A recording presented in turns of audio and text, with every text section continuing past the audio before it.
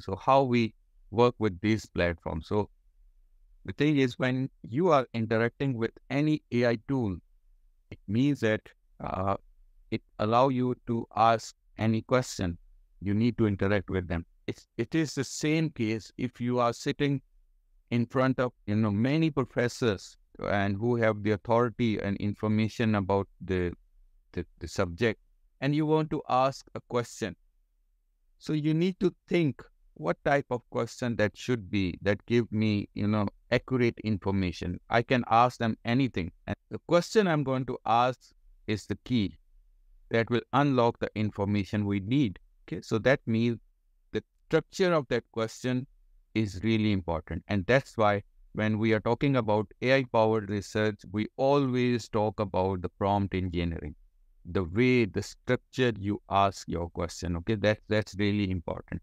So I have developed a formula, and that formula is published in a few papers as well. So this formula is in process, not published really yet, but it's just the latest information. I'm sharing it with you.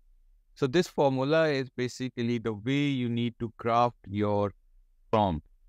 And remember, the most important part of extracting information out of AI tool is the way you write your prompt. Okay.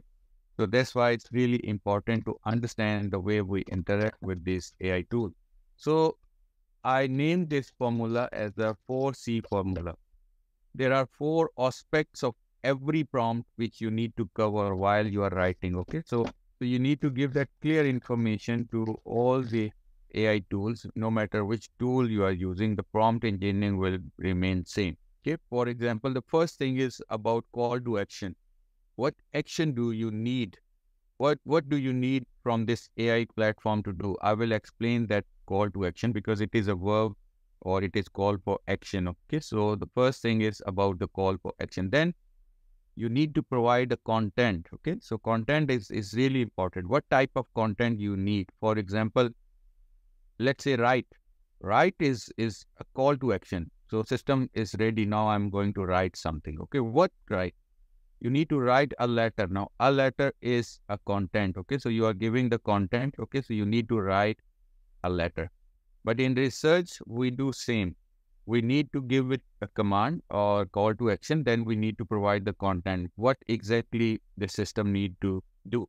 Okay, and then in our research, there are 2 important features which we must need to include in any prompt, which is called constructs and context. Okay, so the construct is arrangement of your variables. So constructs are basically the variables, the outcomes of your research. So you need to write what constructs you are looking for and the context. For example, in some specific country, in some specific age group, in some specific sector, industry, all these types of the information is called the context. So remember these 4 C's: call to action, content, constructs, and the context. Okay, so this will give you a prompt structure like this. Okay, so you have prompt structure, and this prompt structure would be like this. So action verb, first thing you need to give it an action or the call to action. Then the main concept of idea related to literature review, because these are some of these tools which we are using for literature review only. And this is called the content. Okay, as I will give you some examples also. But with this, you need to add construct. For example, what exactly you are looking for in terms of your variables of the study of the research. Okay, so you need to provide those constructs. And finally, you need to add the context if your research is context specialist for a specialist.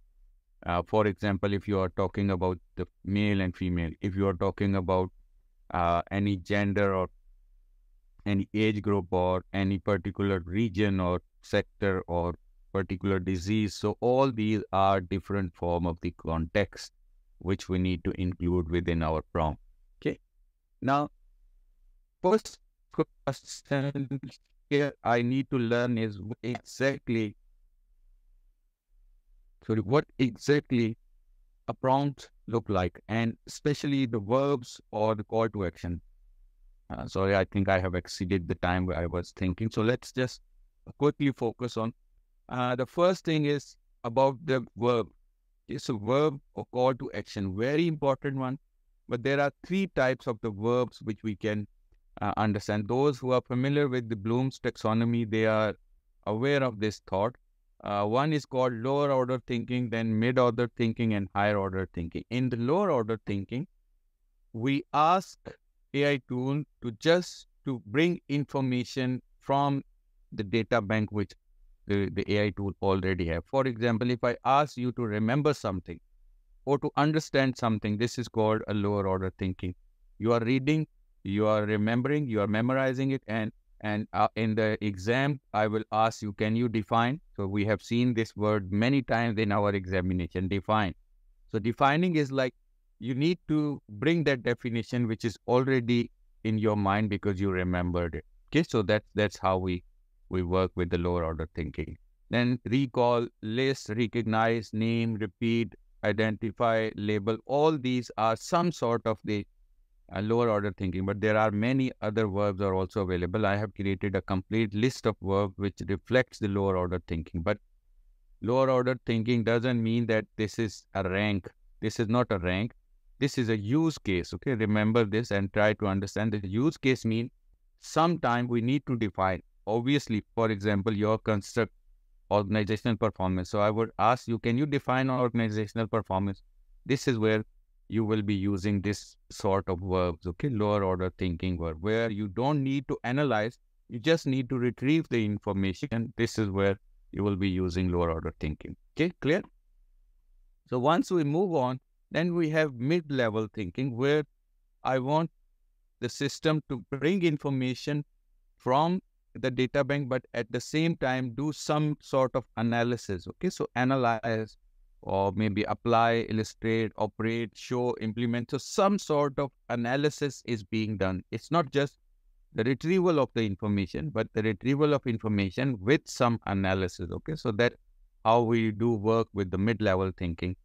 Most of the time, when we are writing our introduction in literature review or any research article, this is where we use mid-level thinking, and also in the conclusion section of our research. So we try to sum up the information, but also provide some, implementation or maybe some application or, some demonstration. So this is where we ask AI to bring that information, but at the same time, do some analysis. So this is mid-level thinking. And higher order thinking is a really important one, where we ask AI tool to develop something new, to make decisions. Okay, so this is higher order thinking. For example, critique, defend, develop, these types of the word. For example, I'm planning to develop a new framework.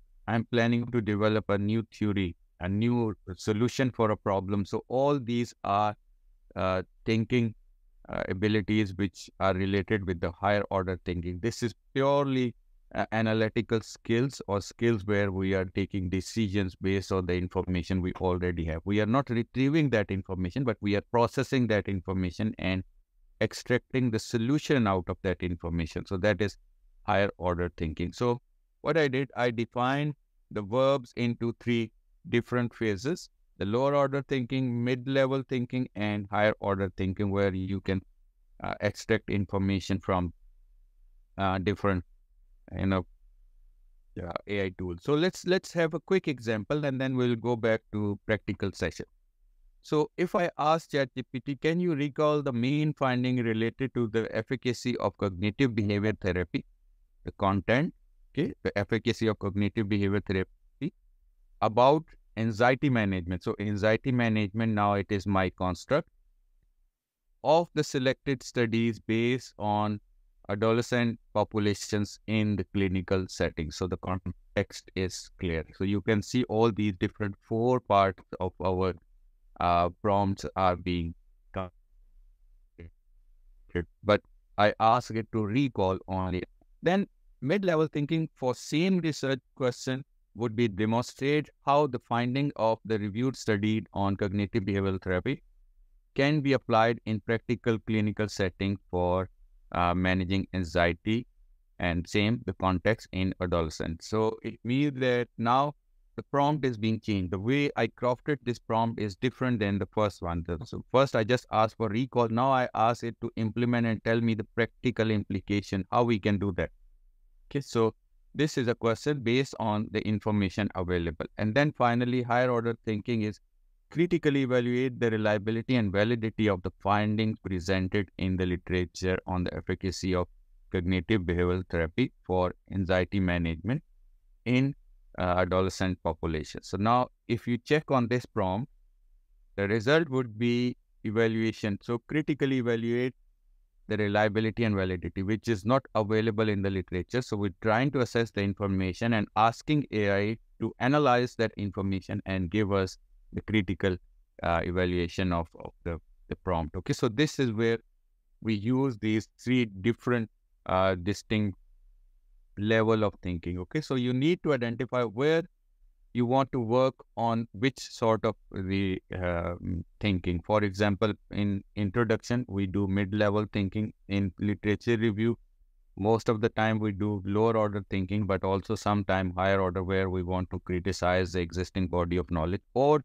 to develop something new or to develop some new theories out of the existing one. So that's how we work with AI tools. This is how we interact with AI tools.